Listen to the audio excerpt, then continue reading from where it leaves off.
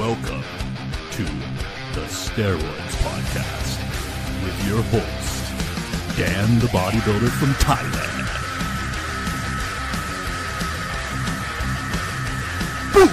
Boom! Let's get started here. The Steroids Podcast is brought to you by Ultimate Guide to ROIDS, 109-page ebook by Dan the Bodybuilder from Thailand. Now, for the first time in bodybuilding history, you have someone with no corporate interests and no obligation to please anyone, not walking on eggshells to not offend. Ultimate Guide to ROIDS gives you the information, the whole truth, not a full truth and a half truth, full truth. Ultimate Guide to ROIDS gives you the keys to the Lamborghini, gives you the information, and lets you decide what to do with it. It's a crime this information has been suppressed this long. Now let's get on with the podcast. All right, what's up? Welcome to a new episode of the Steroids Podcast. Dan the Bodybuilder from Thailand here.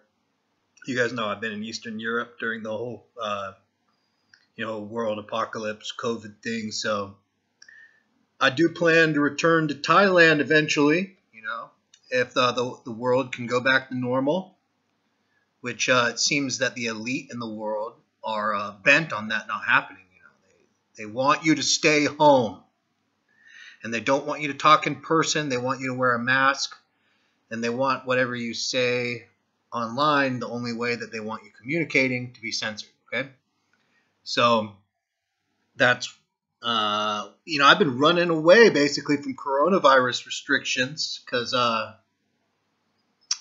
don't believe in that. I don't believe in that. I know the rest of the world believes in that. Some of you listening to this right now might think, are you crazy? Well, I'm not crazy. And, I have very good reasons for, thinking what I do, believing what I do. You guys know that I'm a person who makes sure that they knows what they're talking about before they open their mouth. All right? From listening to the podcast. Same thing here. Talking about what we can and cannot say. That was one thing I wanted to start this podcast out with because I get a lot of feedback or questions.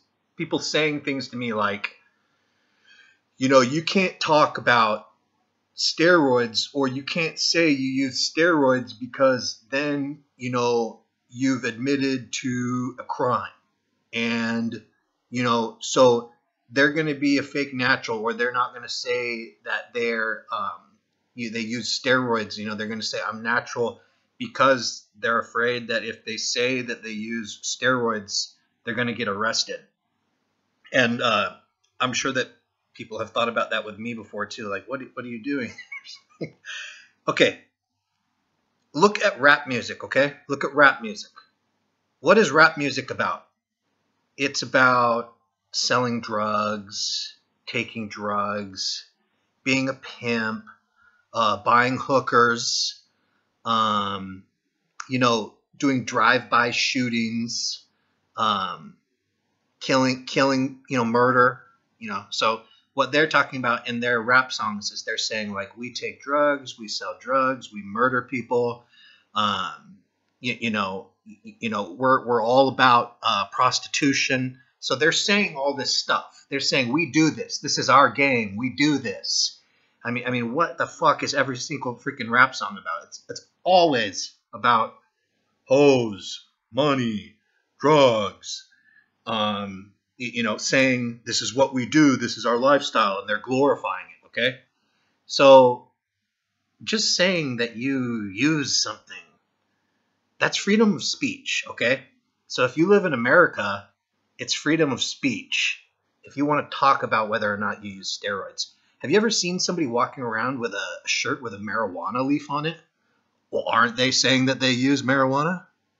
Okay, so with that, that's not a good reason, to say like, oh, I'm afraid I'm going to get arrested. This world's a fucked up place though, so it's not like there's any justice in America these days, anyways.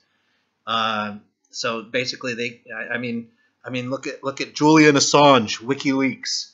He's in jail, and they're going to kill him. You know, you can't for saying the wrong news. So, you know, it's up to you. It's up to you, obviously, you know, whether you want to be a fake natural or not. But I'm just saying that, you know, if you are an American and you do still believe that you have liberty or you have rights or you have freedom of speech, etc., you should be able to say, you know, I take steroids, and then, you know, that's part of your freedom of expression, freedom of speech, to say those words. And if, you know, for some reason you were to get in trouble for that, you could always say, you know, that was a story I was making up, because those were my words, and I have freedom of speech to say words, so I can make up stories if I want to. It's part of being an American, supposedly. That's my talk on why I don't think that you need to worry if you're an American, or if you're somebody like in the UK. You don't need to worry about saying, you know, I take steroids. It would be better if everybody just knew, like, oh, you know, if you want to be a gym person, you take steroids, because that is what being a gym person is. You know, actually, in some other countries that I've been to, the people have kind of reacted to me like, oh, you're a gym person, you use hormones, because they kind of do know that. But in Western culture, actually, especially in Eastern culture, like a Slavic culture or Russian culture, the gym is associated with steroids. Sort of like, oh, you go to the gym, you use steroids, which is the way it should be everywhere. Because, I mean, if you want to do bodybuilding, you have to use steroids. So, and it's not like steroids suck anyway. Steroids are fun. Steroids are good. They don't make you feel good, as in they don't get you high or something like that. But, you know, there's good parts to them that they can benefit your life, and they can fuck up your life, and they can also give you gains. Should I even keep on going about this? I'm thinking I should just move on to the next question. You know, I might come back to this, okay? All right, first question is from Damien. Hi, Dan. Just wondering, could I put 1/2 of sterile grapeseed oil into the syringe with another half of test prop 100 milligrams per milliliter? It is apparently to mimic the effect of 50 milligrams per milliliter where you get less pain. Thank you. Yes, you can do that.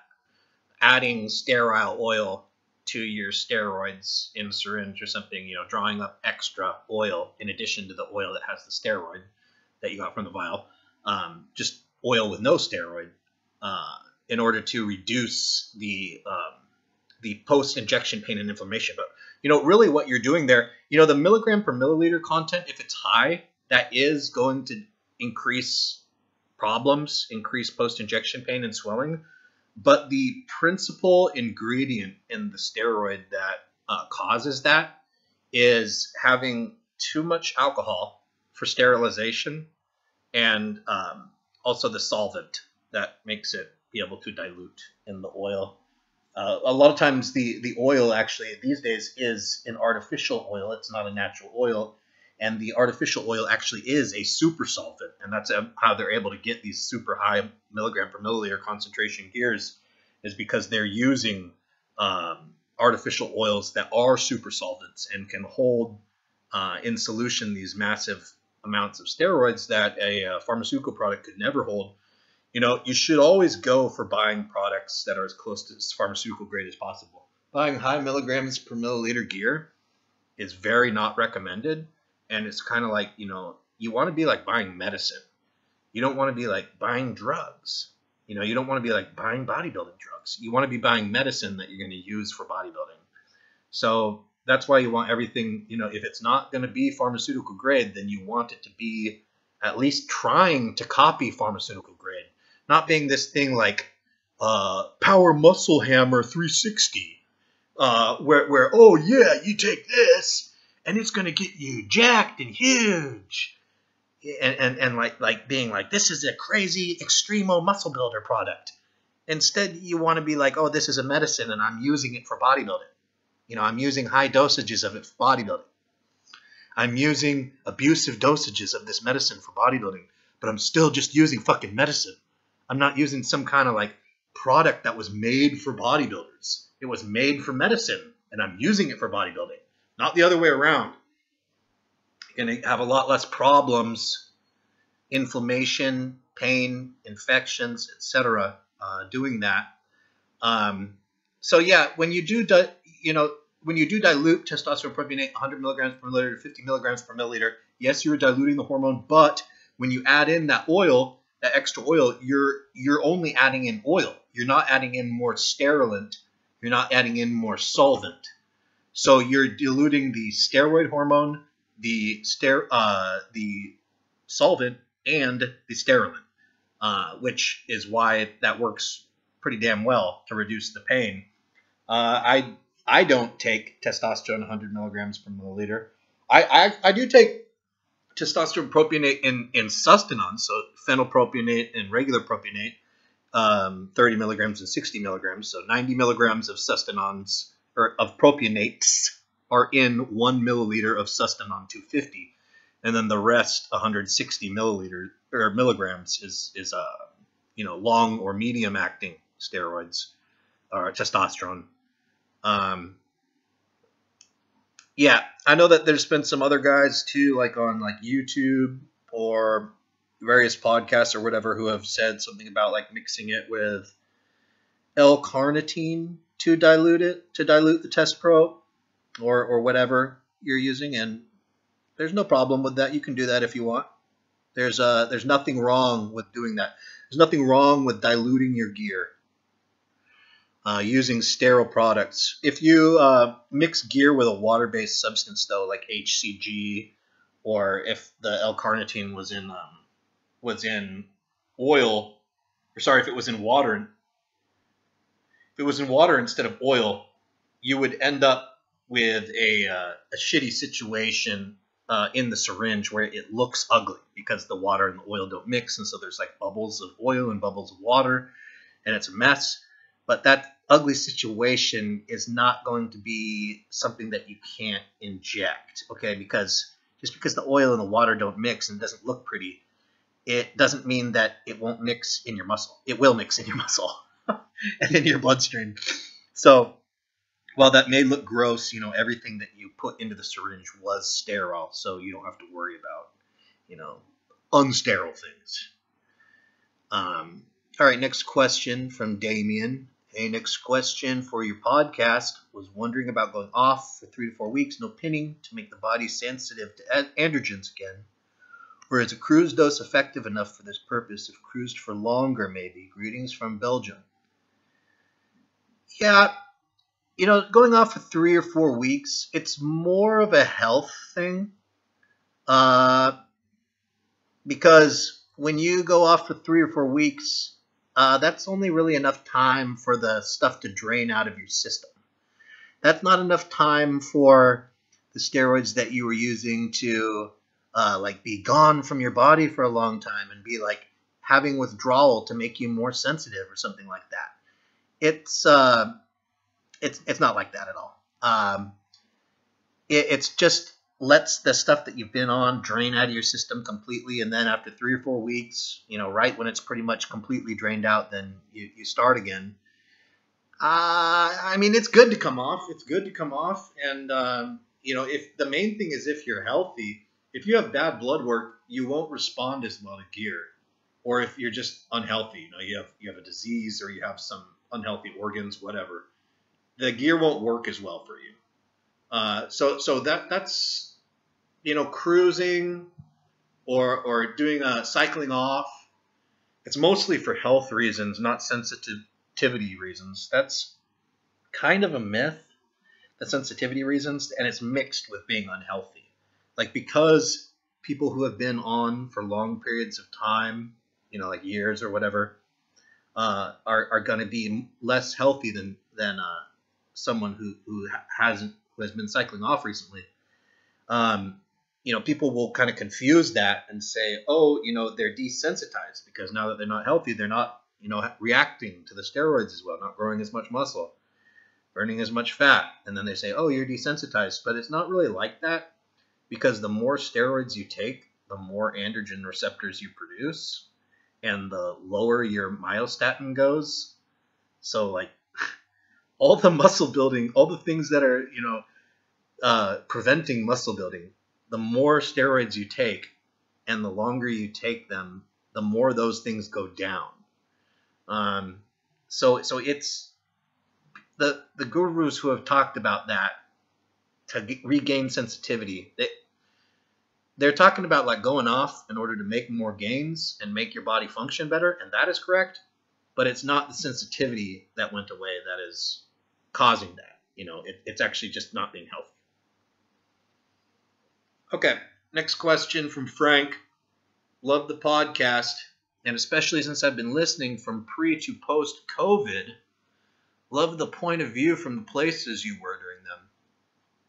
I'm thinking of starting a 500 equipoise 750 test E cycle for 20 weeks. We'll run D-ball at 25 milligrams for the first 8 weeks for some muscle storage room. Was trying to find Superdrol but can't find it anywhere. Is there anything else you can recommend running with this?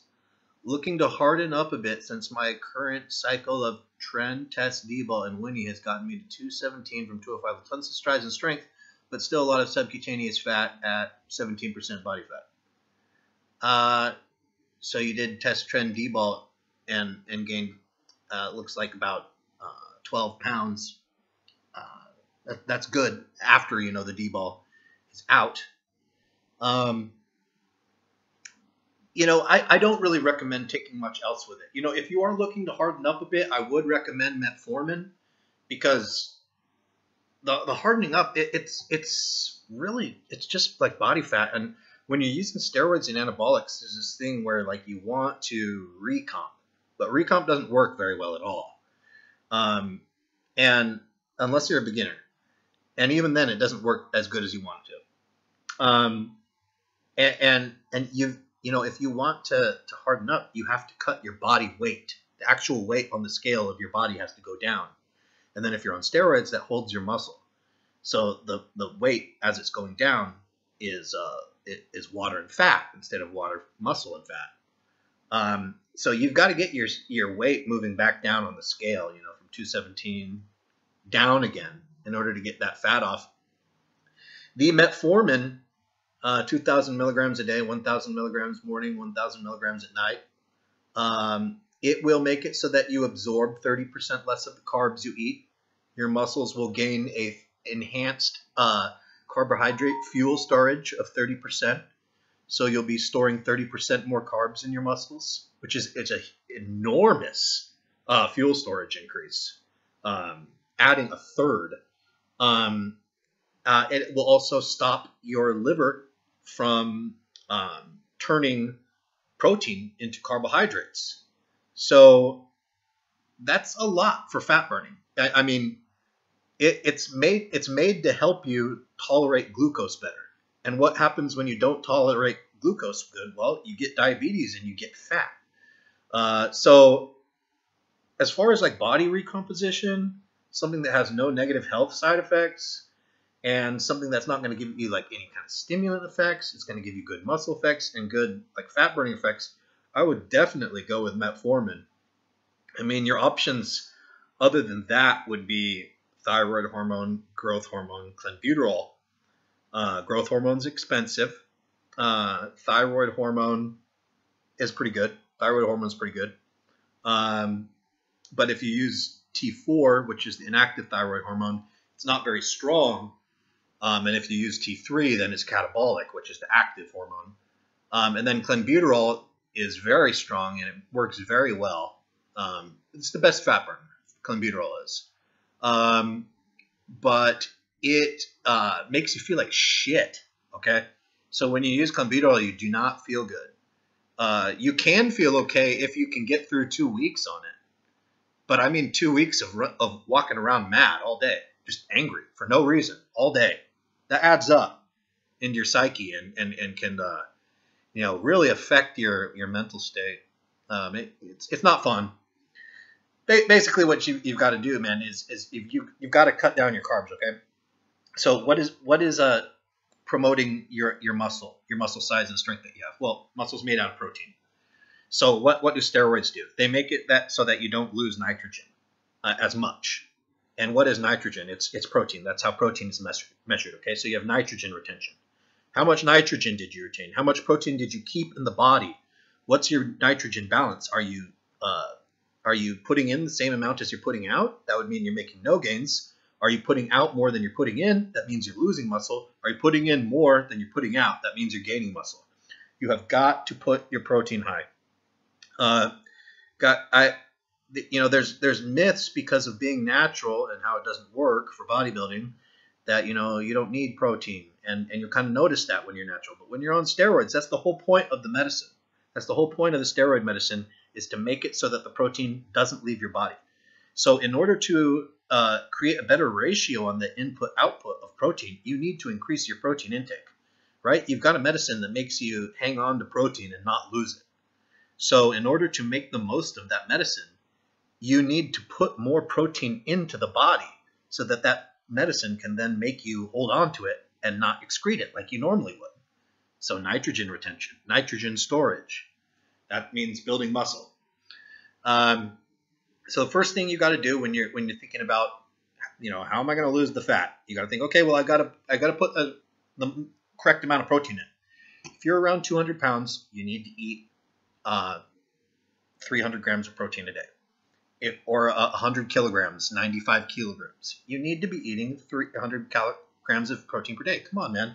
You're doing workouts, you're taking steroids, you're doing a lot of stuff, okay? There's a little job to put down the protein each day, 300 grams. If you do it, you will like it. What's one of the big differences between you and your steroid use and some of the other people that you see, and you're thinking maybe you've megadosed. Maybe you've megadosed steroids and you're thinking, well, why have I megadosed steroids, but I haven't had the results that I thought I was going to get when I megadosed? Okay, well, you didn't put in the raw material. You didn't put in the protein. So the steroids had nothing to work with. Okay, because steroids, what they do is they make it so that you control what happens with your protein differently. You store it. So if you're not putting in enough protein to get that storage every day, storing up more and more and more every day, building up more and more muscle, well, you're not even using the steroids. The steroids don't have anything to work with. They can only manipulate what happens with the raw material that you put in. Anyways, that's why it's so important that you eat more protein, okay? So 300 grams is like a minimum. You could be going 400 or 500 grams. You look at some of these like IFBB pros and stuff, you think they're eating 200 grams of protein? No, they're not. They're eating 400 grams. Some of them are eating 500 grams. You think they're eating 300? No, they're not. They're eating more than that. That's what I'm telling you. 300 is the minimum.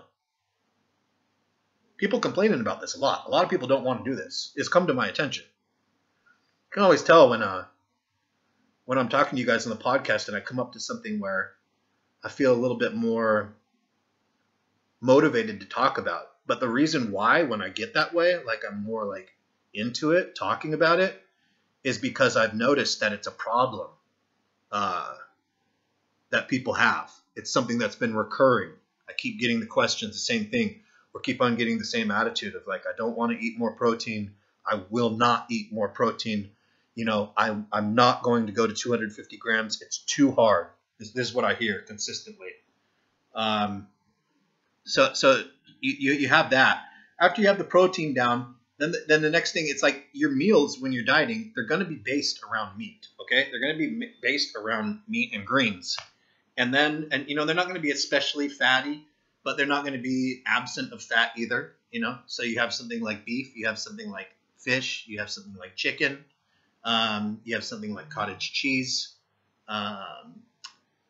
Greek yogurt, eggs, egg whites, or egg white mix, okay? And then basically, so now you have your protein and your fat macros. You have one macro left, and that's the carbs. And you just get to fill that up with enough carbs to make it so that you're continuing to lose weight and no more. And you want to lose weight more? Well, you reduce the carbs because you already started with the minimum amount of protein and fat. Protein's also thermogenic, and it drives your metabolism. It makes your metabolism go faster. But yeah, you're just filling in the last of the macros or calories that you can have and still lose weight with the carbohydrates. And then as the diet goes on, really the only thing you need to do is subtract more carbohydrates from that. Yeah. So the next question is from SS. Hey, Dan, a couple questions about cruising, if you don't mind. For cruising, I hear people say they take 250 milligrams of test and nothing else.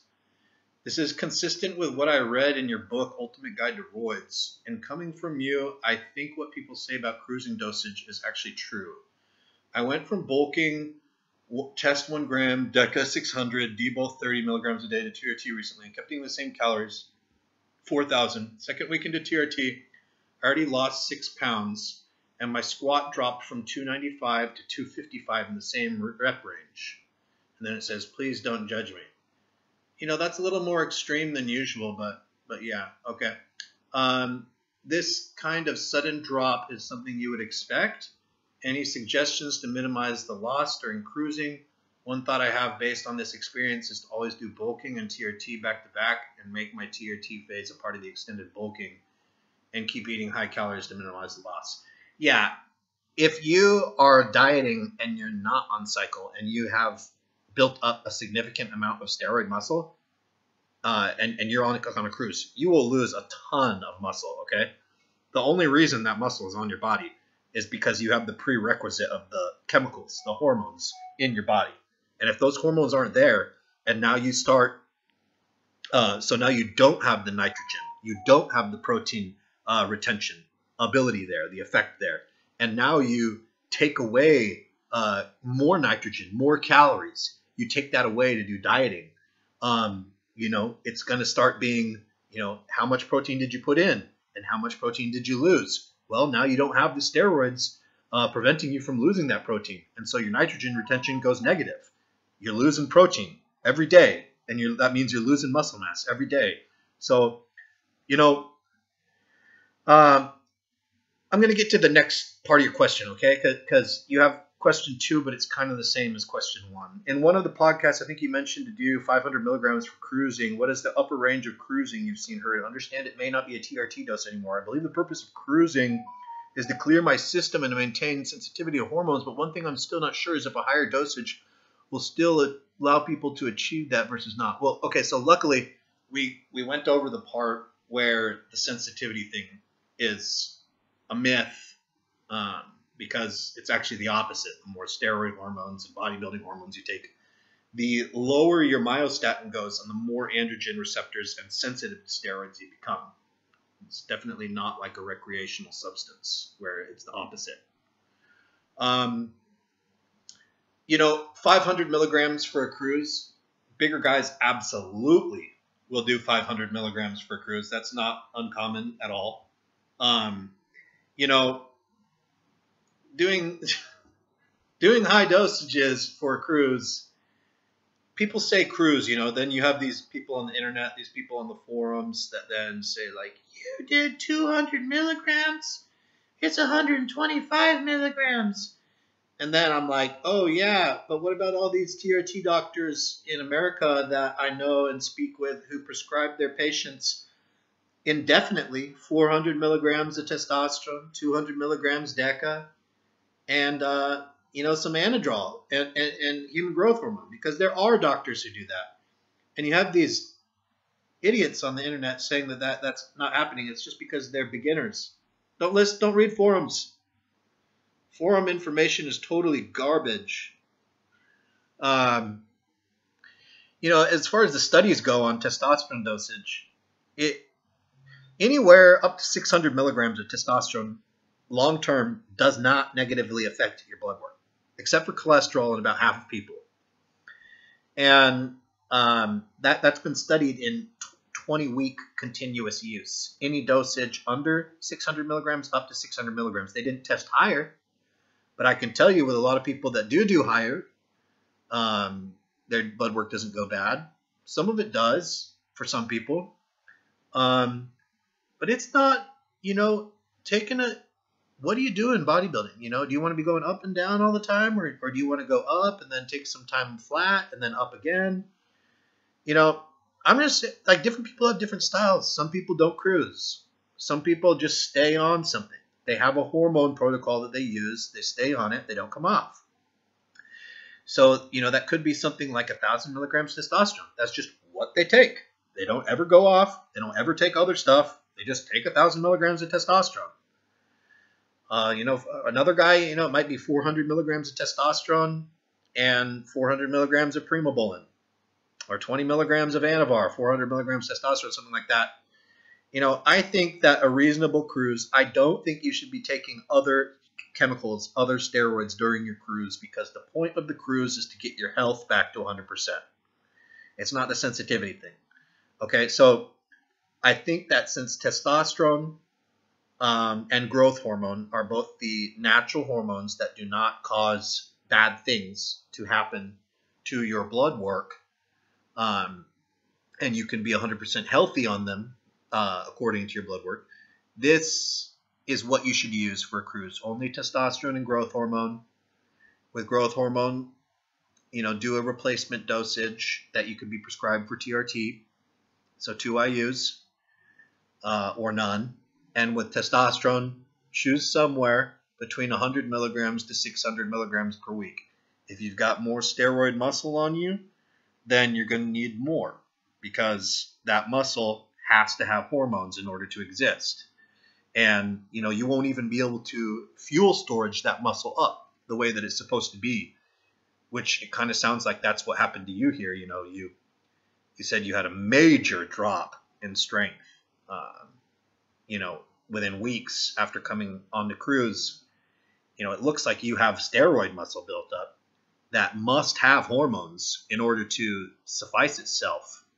And if you don't have those hormones, now those muscles don't even have the chemical requirement in order to fuel storage them and make them function normally. So you're losing massive amounts of strength. You know, that's my spiel on TRT. Paul asks, hey Dan, I bought the Ultimate Guide to ROIDS and thoroughly enjoyed it. I'm 51 and basically doing self-guided TRT. A trailblazer here, an adventurer. I started out using 300 DECA and 300 test sit for 8 weeks, then taking 8 weeks off. That worked out well. Nice. No negative side effects to speak of. Good. So you're not too much having problems with prolactin. But the amount of size and strength I gained drove me to try to find out how much is too much. Okay, so 300 DECA, 300 tests, you didn't gain as much size and strength as you wanted, so you tried more.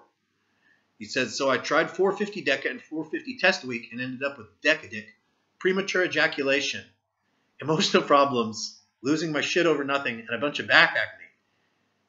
Damn. That sucks, man. So you just increased the dosage 150 milligrams of each of test and DECA, and it gave you DECA-DIC. And I mean, how does that even happen? You know, DECA-DIC, but premature ejaculation at the same time. So you can't even get an erection.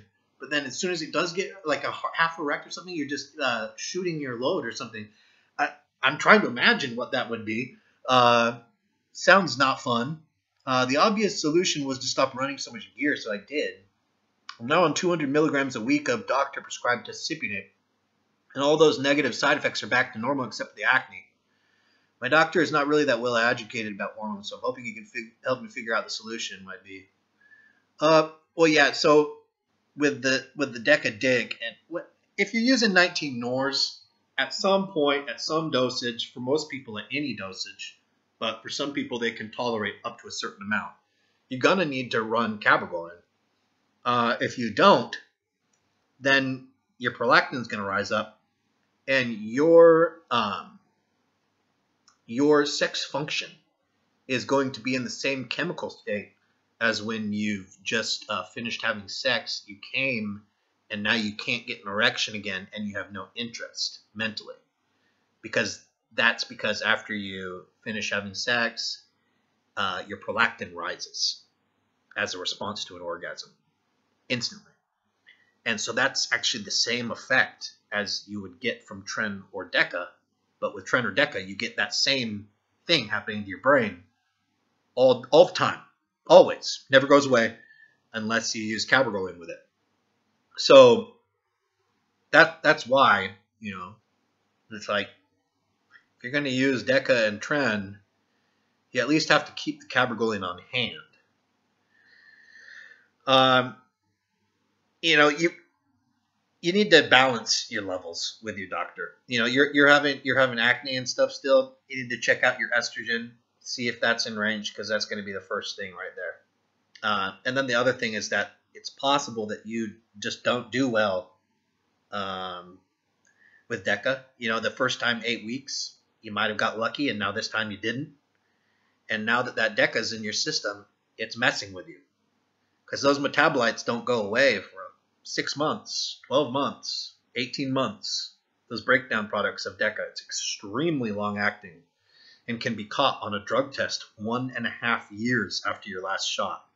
So that means that there's still stuff, hormonal byproducts in your body 1.5 years after taking it that are causing effects that can be detected. You know, use cabergoline. If you use cabergoline with DECA and Trenbolone, you know, they're not going to be severe side effect hormones.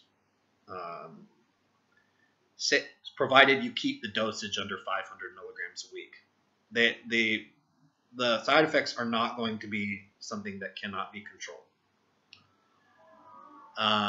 You know, I don't think that you should use those hormones, though.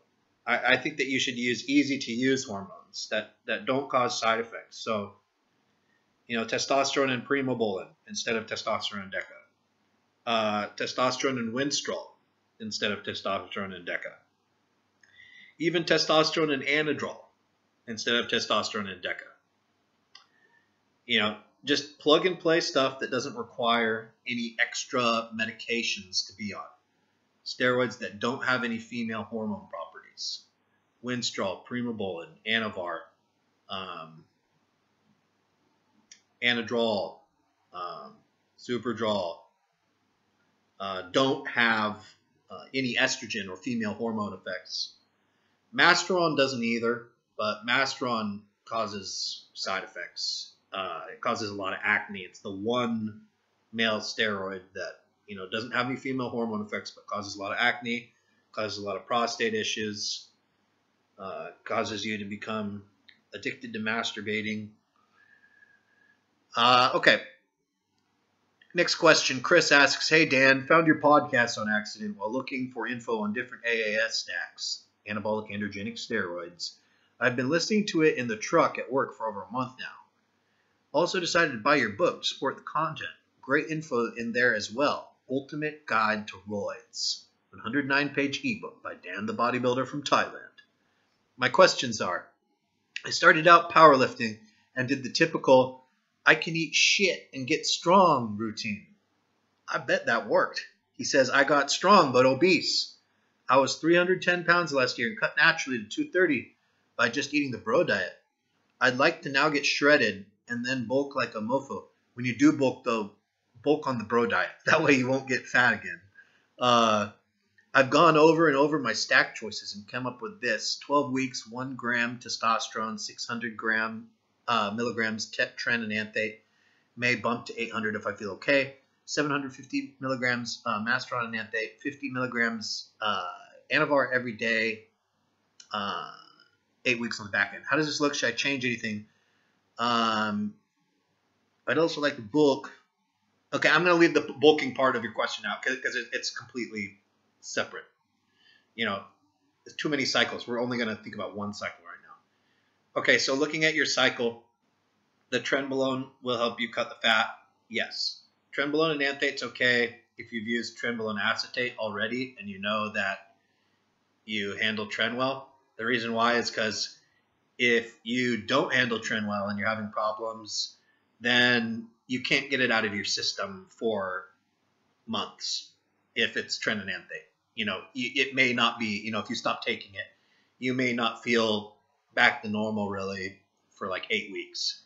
Whereas with acetate, you're talking more like 5 days, 10 days, maximum 3 weeks. So make sure that if you're going to use Enanthate, you already have experience with tren and it's fine for you.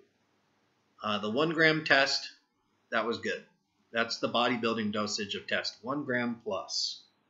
You have to reach a gram. You want to be a bodybuilder, you've got to take a gram of testosterone. As soon as you do it, you'll know why I say this. The Masteron and Enanthate, it's not really a good fat burner. People say that Masteron is a good fat burner, but it's not really. What Masteron does is it gives you this really thick oil on the top of your skin that you normally wouldn't have there, which when it gets wet or sweaty, it makes you really shiny and you look good. And it also makes it so that the water in your muscle and the water in your skin gets reduced. So what you end up looking like is like a slightly smaller, more dense, athletic version of what you looked like before taking it. And it doesn't really have any fat burning qualities. I know people say it does, but it doesn't. Main reason why is because it doesn't affect nutrient partitioning. There's no like carbohydrate fuel storage effects of Masteron at all. Zero. Other thing with Masteron is that Enanthate sucks.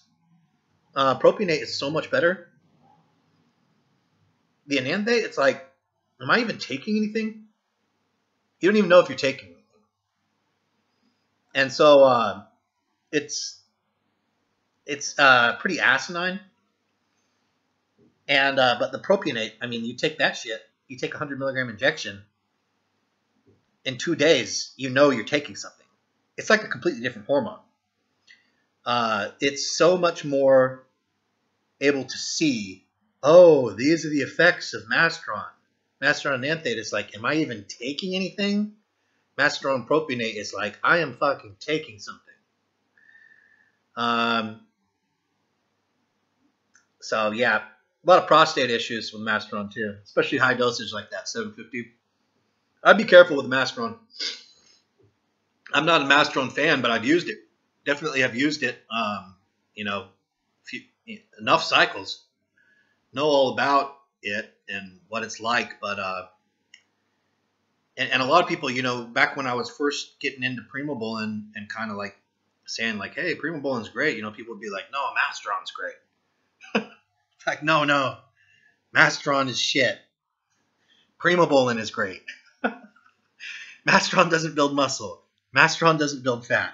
It makes your sex drive insane. It makes you a little bit stronger. It makes you get a thick oil slick on the top of your skin. It makes you get acne. Makes your prostate swollen, and it makes you masturbate too much. Yeah, that's pretty much what I have to say.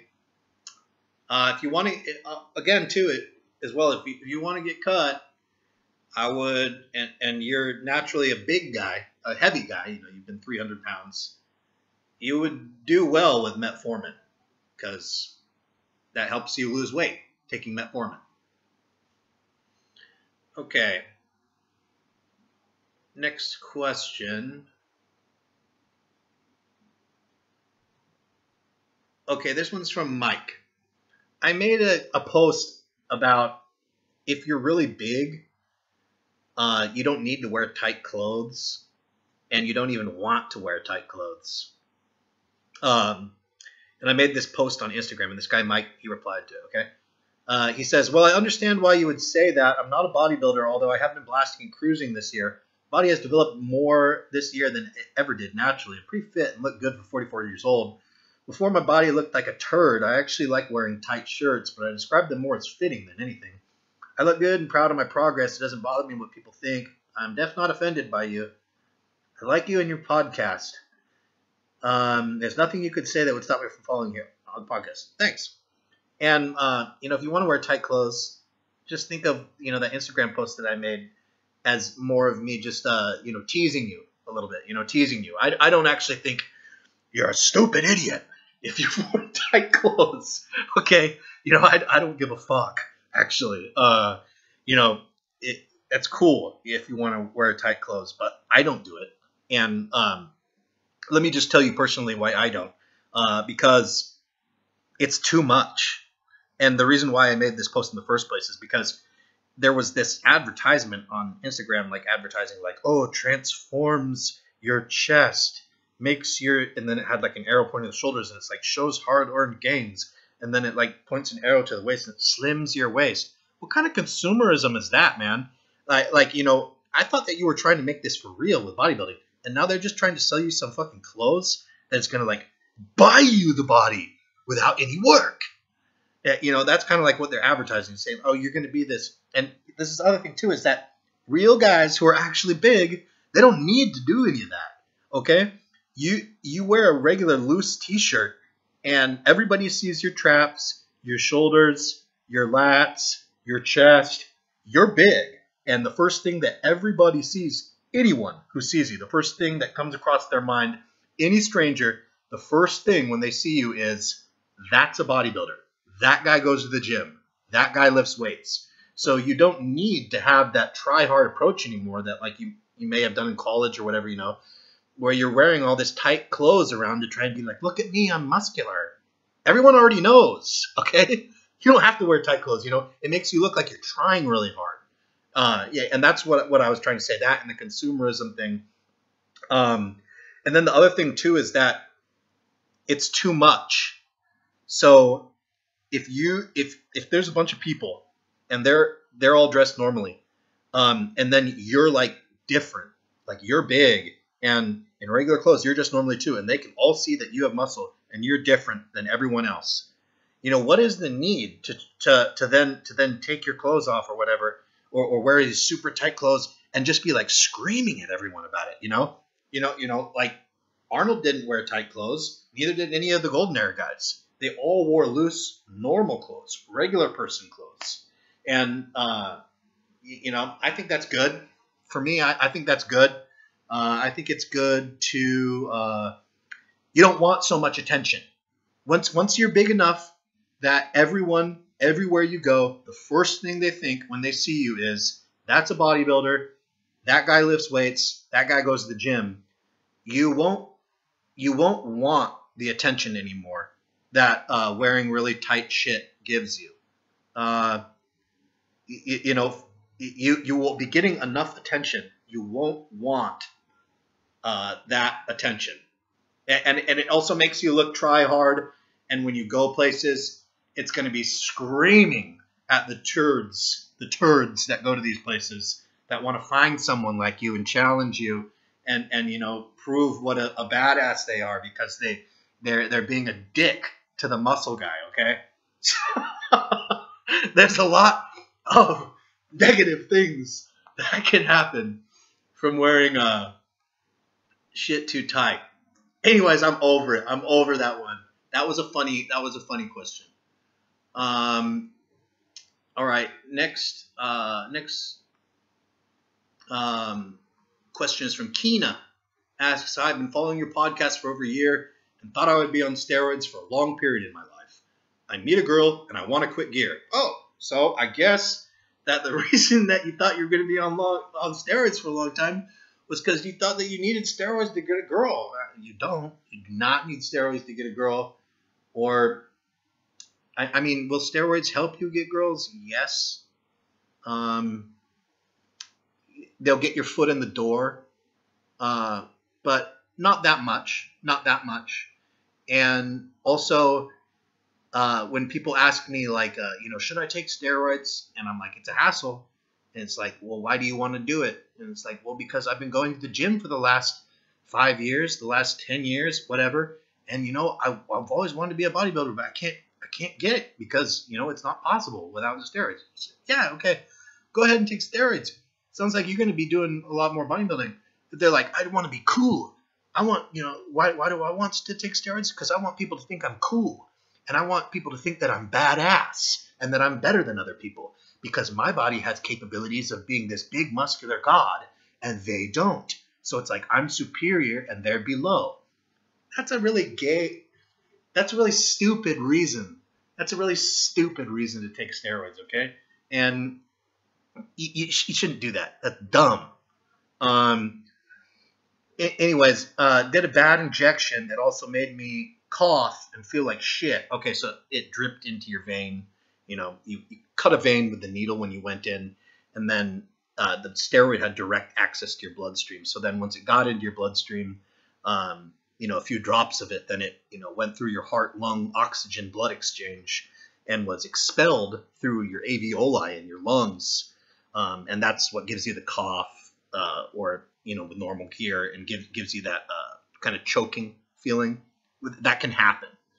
So I guess this scared you. You had some things that scared you. Did inject 300 milligrams DECA today. That's the next thing this guy says. After all this stuff about Metagirl, want to quit gear, thought he was going to be on a long time, then he had a bad shot, and then he says, did inject 300 milligrams DECA today. And then he says, how do I do the PCT now? Been reading on the internet, and everyone is saying different stuff. I don't like to inject stuff anymore, but if I have to, I could. Would appreciate your help. Greetings from Sweden.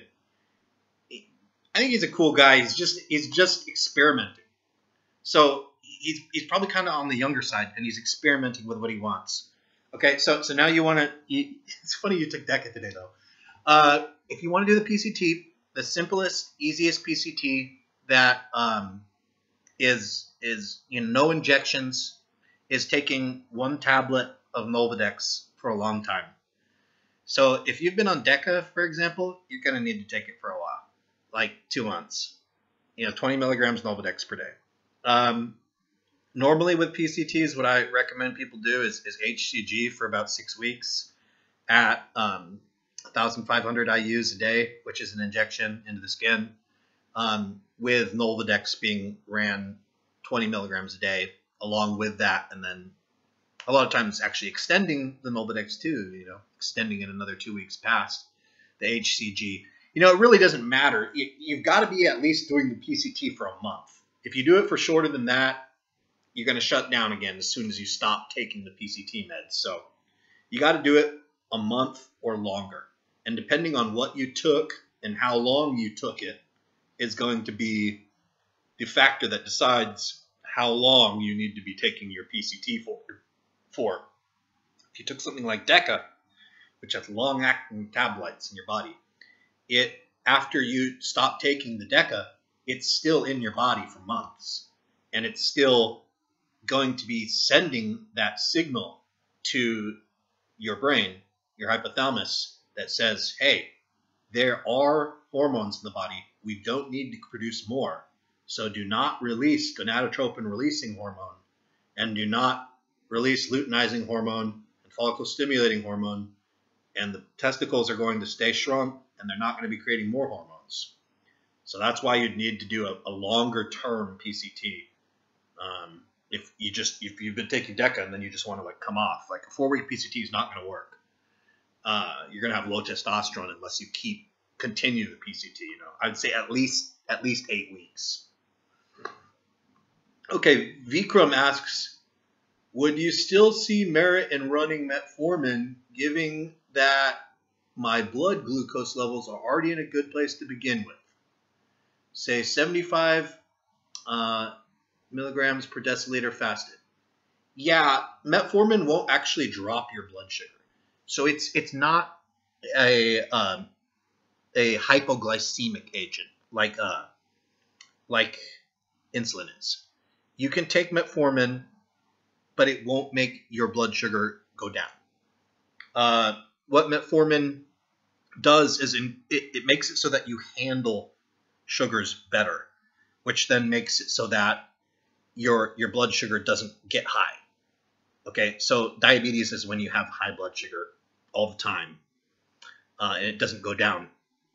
And the metformin will make it so that your body is able to handle the blood sugar better, more normally, or change what happens with the sugar that's put in your blood, from storing it in fat to putting it instead in muscle tissue. And also the protein not turning it into glucose. So yes, absolutely, as a fat loss agent, as a body recomposition agent, yes, metformin is good, even if your blood glucose is low. And then the other time that it could be good is if you were using any dosage of pharmaceutical grade growth hormone, and you were bulking. So, even just 2 IUs of pharmaceutical grade growth hormone, and then adding in the metformin, it really pumps you up. You look way bigger, almost like you're using insulin, because it increases your insulin sensitivity so much in the muscles. People that use insulin too, they use metformin with the insulin and the growth hormone. So it's kind of like an intermediate step between, before if somebody doesn't want to use insulin, but they still want to have some of that modern bodybuilding look, or really square, roundish 3D muscles that kind of like go off the body.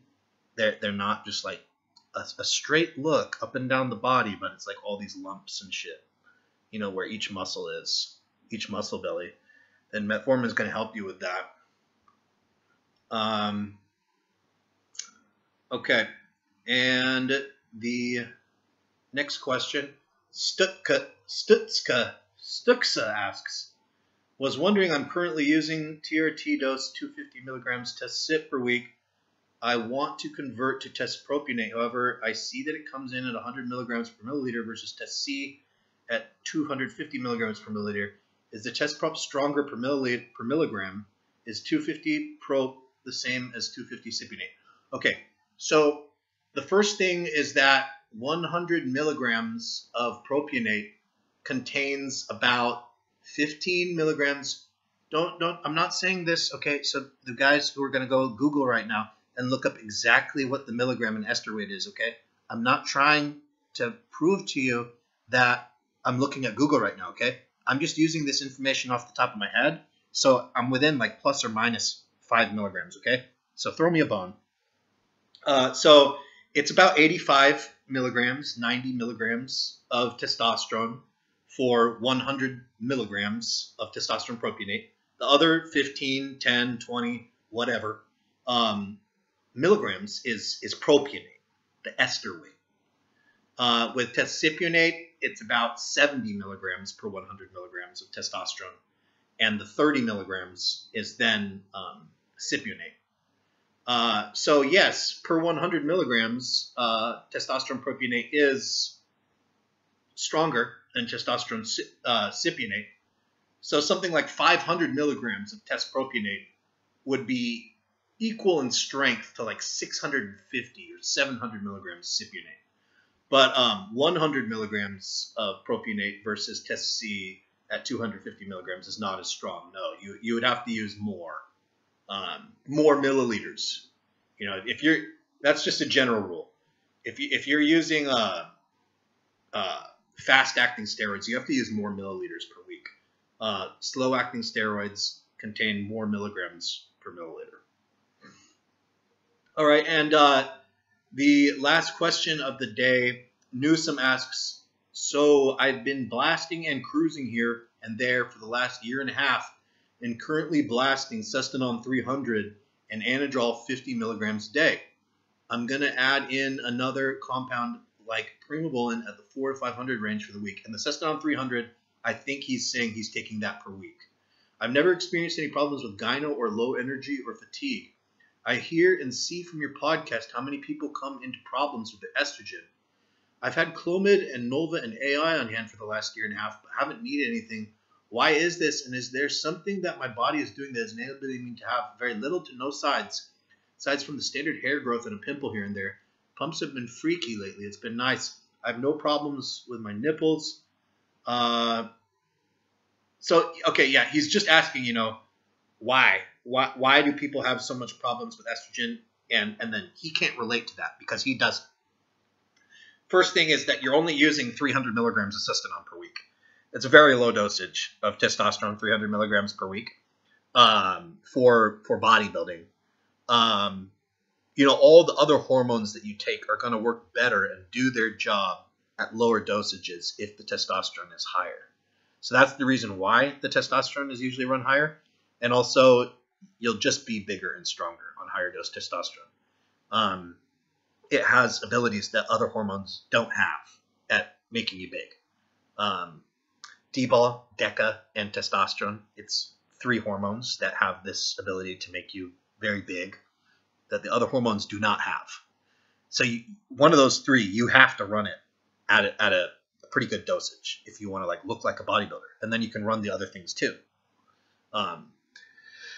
Okay, so that's the first thing, is that testosterone 300, you're not going to be getting many estrogen effects. At 500 milligrams, you'd start needing to use a little bit of Nova or a little bit of AI like Arimidex or Exemestane. But I'm going to tell you one thing here is that, I talk with a lot of you guys who listen to the podcast. I'll either do a phone call with you, or, they're signed up to do text messaging on WhatsApp with me. And then also, just from my experience doing bodybuilding for years and talking with steroid users, if there's one thing that has a large amount of variance, or it's not the same between person to person, it's the estrogen production on steroids, okay?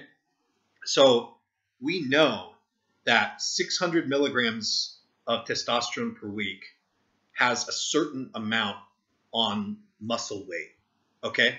Like the dosage, the milligrams of steroids per week, has a direct effect in humans on how much muscle and strength that they have, okay?